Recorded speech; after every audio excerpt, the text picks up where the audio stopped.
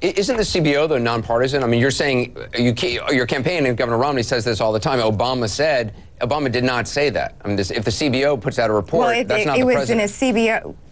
Well, it's still a report that came out of his stimulus, that came out of his administration. Sure. Well, but I mean, he doesn't control the Congressional Budget Office. He's not the one saying this stuff.